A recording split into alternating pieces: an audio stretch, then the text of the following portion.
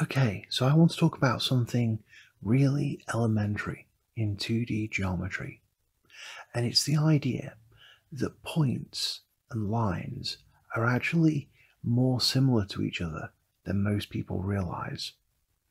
So let's think about a couple of different points. Now, one of the most basic things in geometry is that we can draw a straight line through these 2 points. So, okay, that's simple. There's a line between 2 distinct points, but what about 2 distinct lines? Do they make a point? Well, look at these 2 lines. These 2 lines are different, and they're crossing at this red point here. So is this true of any 2 distinct lines? Well, there can be some debate on this point, because what happens if these 2 lines are parallel? Are they meeting at a point now? The classical theory of Euclid would probably say no, these 2 lines never meet. But there's another way we can think about it, and it's extremely profitable. So basically there's a form of geometry called projective geometry, where we imagine that parallel lines meet at infinity. So all we do is expand our kind of view of a plane to imagine that way off at infinity there's a sort of line or giant circle of points, and any pair of parallel lines will actually meet at such a point. Why do we do this? Well, one of the main reasons is because we like symmetry. You see, now we have a theory where for any 2 distinct points there's a unique line through them, and any 2 distinct lines are going to meet at a unique point. There's symmetry there. So by allowing these extra points at infinity, our view of geometry becomes much more symmetric and elegant. So this is projective geometry, where points and lines are on similar standing with each other. It's a very beautiful and elegant subject, and there's lots of interesting features of it. And what I want to talk about today is something about this kind of point-line duality. Now here we have a point. Now my claim is that in this kind of projective geometry, points and lines are on a kind of similar standing to each other. So then there probably ought to be a way that we can interchange the points and the lines, that we can swap around these 2 sorts of similar acting things. And it turns out that there is a way that we can swap around these points and these lines. And this turns out to be something really fundamental in geometry. It's something called a polarity. So let's suppose that we have a circle. We could do a similar thing with any conic section, but we'll use a circle for simplicity. Now it turns out that we can use this circle to find the dual of our point. And here's how we do it. We draw tangent lines from our point to the circle. We find where those tangent lines meet the circle, and we join them. Now this pink line that we've just constructed, this is the dual to our point. And you can see from this animation that for any point outside of our circle, there's a sort of line that corresponds with it. As we move the point close to the circle, this line comes close to being a tangent line to the circle. As we move our point away, this line almost goes through the center of our circle. Okay, so what I'm trying to describe is the polarity which is induced by this circle. This is a transformation which is interchanging the points and the lines. So you can see that as I move around this point, the dual of this point, also known as its polar, this line, is going to move around as well. And in fact, every point on our plane is going to get sent to a line in this kind of way. And there's lots of interesting features. For example, as I send this point to the center of the circle, the line that it gets mapped to gets sent to the line at infinity. Anyhow, I've explained to you how we can find this dual of our point when the point's outside the circle. And we can do that just by drawing these tangent lines like so. And now we can really think of this dual of this point as the line which connects the places where our tangents meet the circle. But there are many other questions that we can ask as well. For example, how do we find the dual of a point inside our circle? Or what about if the situation's working the other way around? What about if we start with a line? How can we then find the kind of point corresponding to that? How can we dualize a line? So the key to solving all of these problems is a fundamental feature of these polarities, and that is that they preserve incidence.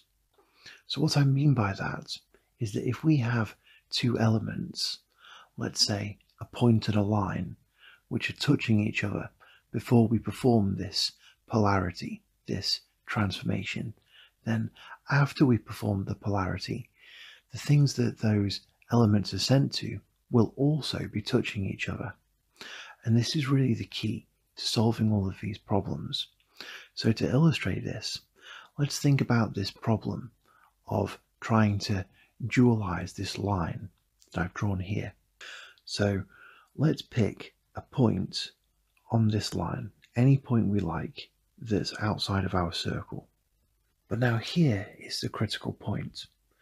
We're trying to find the dual of our pink line, and we know that this green point is touching our pink line, and because this kind of polarity preserves incidence, that means that the dual of this green point is going to be touching the dual of our pink line. So what this means is that if we dualize our green point, like so, we get this green line, okay? And now we know that the dual of the pink line, the thing we're looking for, has actually got to be somewhere on this green line that we've just drawn, okay? This is a consequence of this thing I was saying about polarities preserving incidence. But how does this help us? Well, it helps us because we can just do the same kind of thing again, and then we're actually going to find what we're looking for. So what I'm going to do now is just pick another point on this pink line that's outside of a circle, another green point, and I'm going to find the dual of that. And once again, I've created this green line, and once again my kind of incidence argument implies that the dual of the pink line has to be somewhere on this second green line as well, right? Because this second green point was on the original pink line, therefore its dual must be touching the dual of the pink line. So now our problem is solved, because the logic I've just talked about implies that the dual of the pink line has to be on both of these green lines, and there's only one place it can be then. The dual of our pink line has to be here, okay? So you see now how we can use this idea of polarities preserving incidence to solve these sort of problems. And so my claim is that this pink point that we've just found is actually the dual of our pink line, and I can demonstrate this. All I have to do is draw tangents out of this pink point, and you can see that these tangent lines meet the circle at these two places where this original pink line goes through. You can see that the pink point and the pink line are duals to each other. So what I've been trying to illustrate here is that using this circle, we can dualize the points and the lines on the plane.